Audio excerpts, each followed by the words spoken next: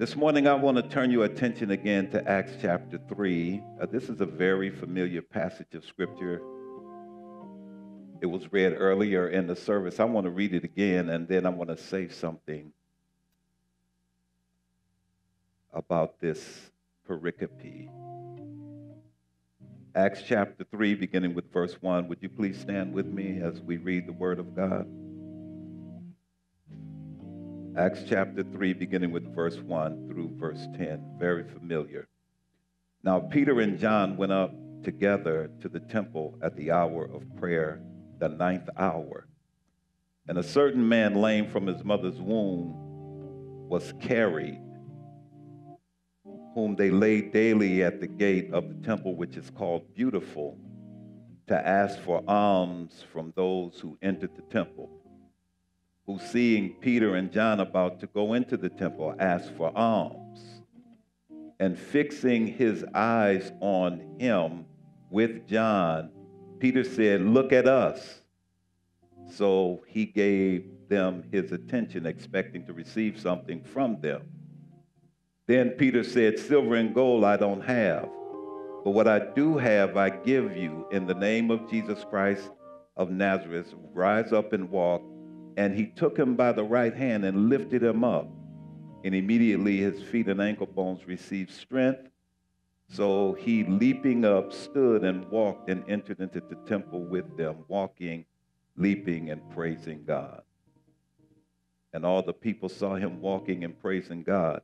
Then they knew that it was he who sat begging alms at the Beautiful gate of the temple, and they were filled with wonder and amazement at what had happened to him. This is the word of God. Please be seated. I want to tag this text, men who make a difference. Men who make a difference. The intent of this message this morning is to encourage men of faith, especially those who have been transformed by the power of God. You're saved. I want you to know this morning that the word teaches that you have inherent in you the power to make a difference in the lives of the people that God allows to cross your path. You have the power to make a positive difference in your family, in your church, in your community, in the country, and in the global community. You have been gifted by God with the presence of the Holy Spirit, who is at work in you and who works through you. You have been providentially placed where you are in life right now by the grace of God in order to start where you are, in order to do what God has empowered you to do. Let's look this morning at the first 10 verses of Acts chapter 3. And for our consideration, we want to lift these two men who has moved out of the confinement of the church and into society, where they encounter a brother in need. When we look at who they are, Peter and John, and what they did, their action is designed to help us to understand how God has qualified and equipped us to become men who make a difference. I've outlined this pericope in 3 sections in order to help us to move through it. First, there is a note on the importance of persistence in prayer.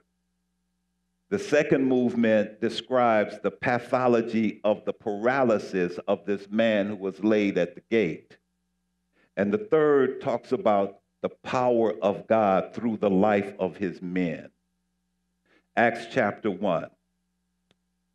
Chapter 3, verse 1. We find Peter and John on their way to the temple for the afternoon prayer. Josephus, in his Antiquities, tells us that there were 3 times in the life of the Jewish man for prayers. There was an early morning prayer, and then again at the 9th hour, which is around 3 o'clock in the afternoon, And then the evening oblation at sunset, when the sacrifices are offered in keeping with Exodus chapter 23, verse 39. These two disciples, these men whose lives had been transformed by the power of God, has shown persistence in prayer. In Acts chapter 2, the opening verses 1 through 4, we find Peter and John in the upper room praying and waiting for the power of the Holy Spirit. In Acts chapter 2, in the closing scene, verses 42 through 44, we find Peter and John engaged in the ministry of the word, in fellowship, and in prayer. And then here in the opening verses of chapter 3, Peter and John are again on their way to the temple at the hour of prayer. What are you suggesting here? That they are persistent in their prayer life. Men who make a difference are men of prayer. Every man in Scripture that we read about who has made a difference has been a man of persistent prayer. Moses prayed, Abraham prayed, David prayed, Solomon prayed, Elijah prayed, Daniel prayed, Isaiah prayed, Jesus prayed. Peter and John were persistent in their prayers. Every man in our contemporary time who has made a difference has been a man of prayer. Malcolm was a man of prayer. Martin was a man of prayer. And Marcus was a man of prayer. Just to name a few. Men who make a difference are men who are persistent in their prayers. And there are men here and men listening to me today who have been persistent in your prayers. And you have experienced a measure of success in your life. You have glorified God in your life simply because you know the worth of prayer. You have been persistent in your prayer life. You have an active and healthy prayer life right now. You know from experience the benefits and the blessings that come through prayer. Prayer is serious work. Prayer is work for men. Men who make a difference are men who know how to pray. Prayer places us as in a place of privilege, a privileged position as sons in the presence of God our Father. It's like a son approaching the Father. We receive counsel and clarity from God in prayer. In prayer, we appeal to the one who hears and answers our requests and our inquiries. He knows the beginning and the end of a thing, and we pray to a God who reveals his plans to us in his perfect time by his perfect methods. We know how to wait on God in prayer. Prayer is important. Prayer has power. In prayer, we enter by faith into the presence of the one who loves for us, is supreme, and who is sovereign, and who is solid, and who is able to do exceedingly abundantly above all that we ask or think, according to the power at work in us. Prayer places us in a privileged position. And then prayer gives us the proper perspective on power, doesn't it? The world's power, the world's way of demonstrating power is through bombs and bullets. The world's way of demonstrating power is through militarism and might and force. But God demonstrates his power through his spirit. Governments have power over certain geographical locations, but our God reigns supreme. He has power over all, and we come to grips with that in prayer. In the text, in Scripture, Rome had power to crucify, but God has power to raise from the dead. God has the power to move mountains in your life. He has the power to still storms that are raging in your soul. He has the power to give life in death situations. Prayer puts us in touch with the ultimate source of power. That's why when you pray, you don't have to worry. And if you're going to worry, just forget about prayer, because there is power in prayer. Prayer puts us in a privileged position in the presence of God our Father. Prayer helps us with our perspective of power, so that we know that it's not by might, not by power, but by my spirit, saith the Lord. Zechariah said that. And then prayer paves the way to progress, doesn't it? Through prayer, God gives us directions and directives. That's why you ought to ask God before you make that move. And then wait for the answer before you move, because God will give you directive and he will give direction if you wait long enough. You have to ask him. My brothers and sisters, John says in his epistle, you have not because you ask not. And you ask in prayer. Prayer paves the way for progress. Prayer can open doors of opportunities that are currently closed. Somebody has a witness this morning, a testimony this morning, that a door was closed until you talked to God about it, and God in his own way and in his own time opened that door that was previously closed. Have I got a witness this morning? Is there somebody can testify, man or woman, that God has a way of opening doors? Amen. Prayer can change the hearts of your opponents so that they will bless you and don't even know why. Amen. Amen. You know what? Don't go to battle with your enemies. Pray for them. Amen. God can change your heart, and God can change your attitude. In the midst of it all, God is the one who can make a difference, and that difference comes through prayer. Prayer gives you courage to persevere in your pursuits. Yeah, life has a way of beating you down. Prayer gives you the courage to stand up to opposition, to persevere in your pursuits. If you get knocked down, prayer will pick you back up and put you back in the game. You have to learn how to pray.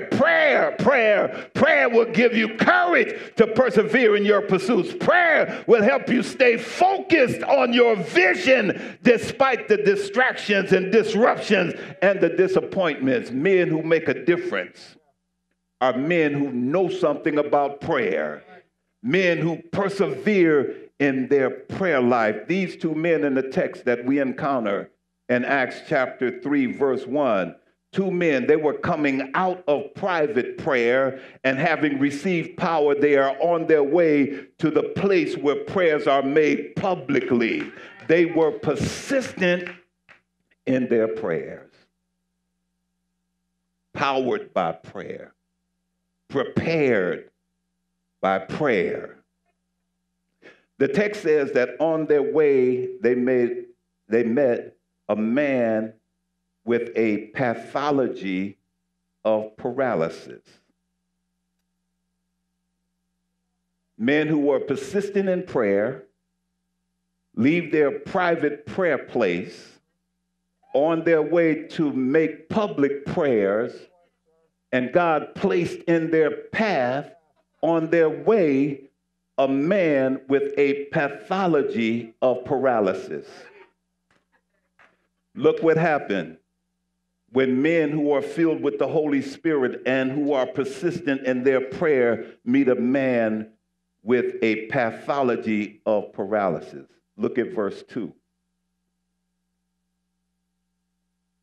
A certain man, lame from his mother's womb, was carried, whom they laid daily at the gate of the temple, which is called Beautiful, to ask for alms from those who entered the temple. The paralytic congenital difficulty was centered in his feet. He was lame with paralysis in the base of his heels, of his feet, and the socket of the ankles. Luke is a doctor, and the language that he uses describes the paralysis. The bones were out of place from birth, and he was not able to walk.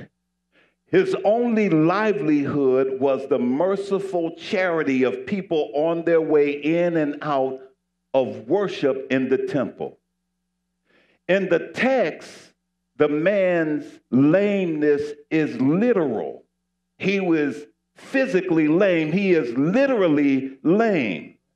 But this lameness is also a metaphor for three types of paralysis that we find in some men today.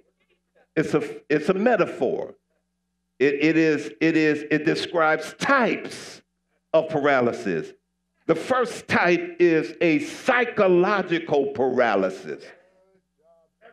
This man's mind and thinking has been shaped by the social pressures that he is under.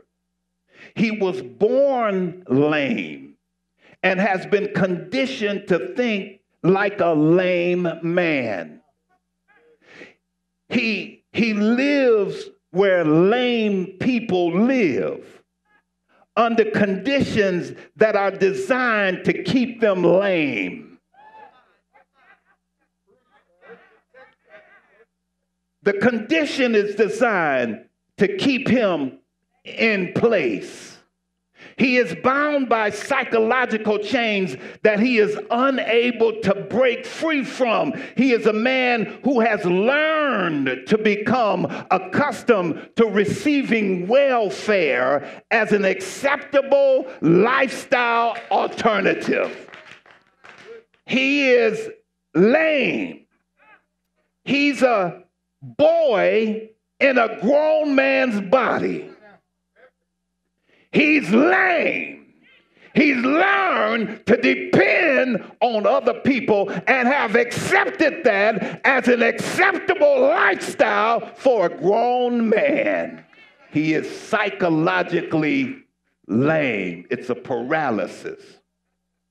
But he's also physically lame. This metaphor is one of physical lameness caused by extended periods of paralysis. In other words, he is handicapped by his negative self-concept, which renders him unable to move out of his condition. He doesn't think enough of himself in order to move out on his own. Lord have mercy. He's physically lame. Because he has never used his own strength, he thinks he's supposed to be carried by other people. I'm just talking about what I'm talking about. You've seen him. Nothing but talk. All he does is begs, complains, and criticizes. He's stuck. He's lame. He's lacking inner strength and willpower to propel himself. He's been carried all of his life. He has a pathology of physical lameness. But then thirdly, he's spiritually lame. He's spiritually malnourished. That he has a life that is not God-centered. He's unaware that he has been made in the image and after the likeness of God. He does not know that God loves him and that God has a plan to redeem and to restore him. The spiritually lame has no devotion to God. It's a life without faith, a life without prayer, a life without hope. The spiritually lame is a life without worship, without thanksgiving, and has no generosity. There is no praise in his heart because the Holy Spirit is absent from his life. The spiritually lame are without Christ, aliens from the commonwealth of Israel, and strangers from the covenants of promise, having no hope and without God in the world. Lame. Now, you probably know some people affected by this lameness today. They live with the pathology of paralysis. As a matter of fact, my brothers, all of us at one time were infected with this lameness until we met Jesus, who through his grace and through his mercy made us alive in Christ, who broke the chains of bondage and gave us the gift of the Holy Spirit and power, who caused us to become, at least potentially, men who make a difference. Look at those who carried him to this place every day. This man is carried every day by people who placed him at the elaborate opulence of the Corinthian gate of the temple, the most beautiful gate of the temple. Luke calls it the beautiful gate. It's almost a crude paradox that this man is placed at the place that is supposed to represent God in the midst of his people, but all he can see is money. The place where God meets his people, but there is no power to heal. The power of God does not reside in things. It does not reside in buildings. It does not reside in silver or gold. The power of God in this world today resides in people. The power of God in the world today resides in people. This man is carried every day and laid at the gate called Beautiful. But on this day, he saw Peter and John approach the gate, and he was attracted to them immediately. I want to think that the radiance of their countenance outshone the gold and silver of the gate. Because men who make a difference make a difference. Amen. Let's look at verses 3 through 8. Who, seeing Peter and John about to go into the temple, asked for alms, and Peter fixing his eyes on him with John said to the man with the paralysis, "Look at us." So he gave them his attention, expecting to receive something from them. Then Peter said, "Silver and gold I don't have, but what I have I give to you. In the name of Jesus Christ of Nazareth, rise up and walk." And he took him by the right hand and lifted him up. And when he did that, immediately his feet and ankle bones received strength. And he stood leaping up and stood and walked, entering the temple, walking, leaping, and praising God. For the lame man, the power of God in the life of Peter and John was visible. The power of God, it was visible. Amen. This man saw a lot of people coming and going. He had laid by that gate a lot of days. But on this day, a few days after Pentecost, when some men had been filled with the Holy Spirit and who had been persistent in their prayer life because they were filled with the Spirit and prayerful men, something about their exterior, something about their presence was changed. And when this lame man saw them, he saw something different. Amen. And what Peter and John had in them gave them the courage to say to the lame man, "Hey, look at us." In other words, we're men just like, we are not better than you. We're not better than you. We are not holier than you are. We are men. We are men just like you, made of flesh and blood. We are prone to make mistakes. Sometimes we misspeak. We are not perfect, but our lives have been touched. Our lives have been transformed by the power of God through our faith in Jesus Christ, and that's what you see. My brothers, how we carry ourselves, what we say make a difference. A transformed life is like a light that shines in the darkness. There is something about a man who has been redeemed and reconciled and restored by the power of God. The restored image of God is visible in you. You speak true principles of the Word of God. You have compassion of God residing in your spirit. You are driven by the passion that God has given you to serve and to love and to help your fellow human being. That's the power of God that flows through you. Look at Peter and John. They're not driving expensive chariots. They're not wearing flashy jewelry. They are dressed in common clothing of the day. My brothers and sisters, misled and misguided people have been taught that the evidence of a godly experience is material possession and political power, and that's a lie of the devil. The evidence of godly favor is his gift of wisdom in your life, your ability to think and act, being led of the Holy Spirit, using your knowledge and your experience and the understanding that God has given you with common sense and godly insight. And all of these gifts come in relationship with God, and they are all residing in men who make a difference. Relationship with God is possible and perfected through Jesus Christ, whom the Father has made both Lord and Christ. First of all, the power of God is visible in you and the life of the man who makes a difference. And then the power of God is verifiable.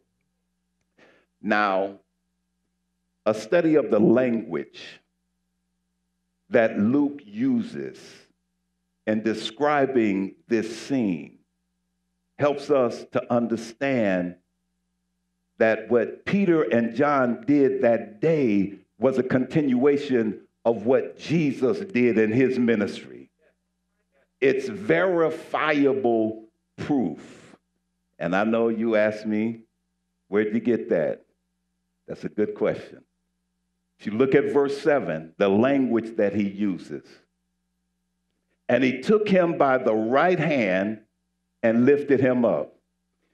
I want to put a pause right there because I want you to know that it is the name of Jesus and the action that was taken that caused the healing. He didn't just say, in the name of Jesus, rise and walk past him. Yeah. He didn't just say, be blessed, and kept going.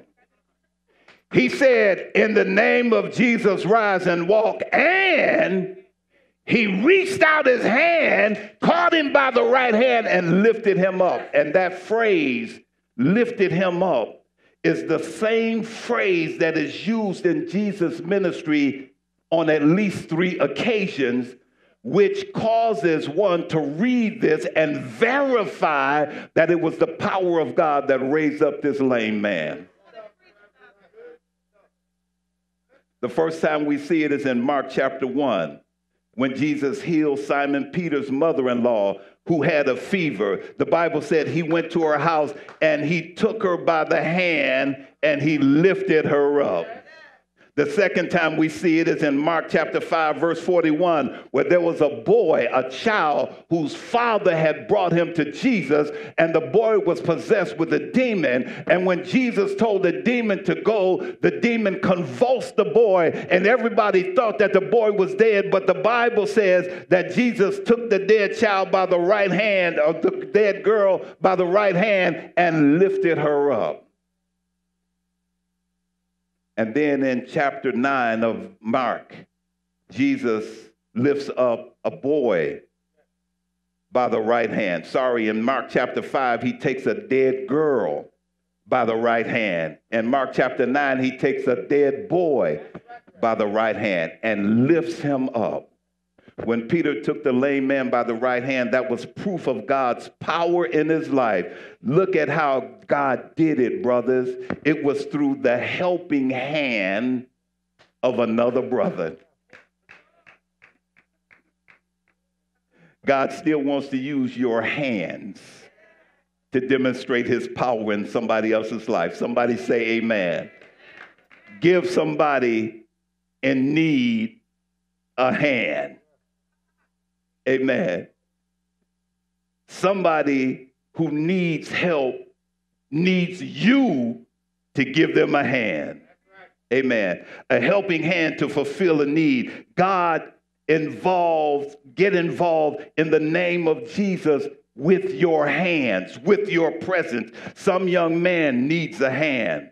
Some young family needs your hands. Some community project needs your expertise. Some church program needs your presence. God still demonstrates his power through your hands. Finally, we see that God is victoriously glorified through men who make a difference. This man's life was changed and transformed. His condition was healed. He got a new lease on life, all because some prayerful brothers filled with the Holy Spirit and the power of God reached out and touched his life in a personal way. The last time we saw this man, he was alive. He was relieved of his pathology of paralysis. He was walking. He was leaping.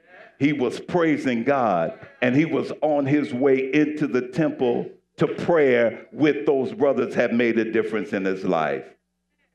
This last thing, and I'm finished. In the final analysis,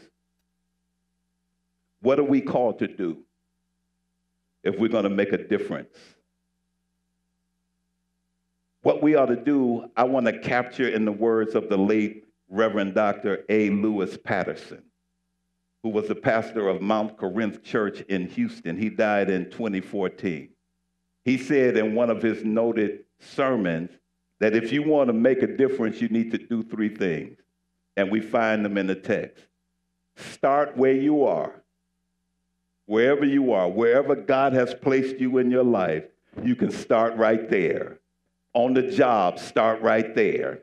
In the academy, start right there. In your home, start right there. Start where you are.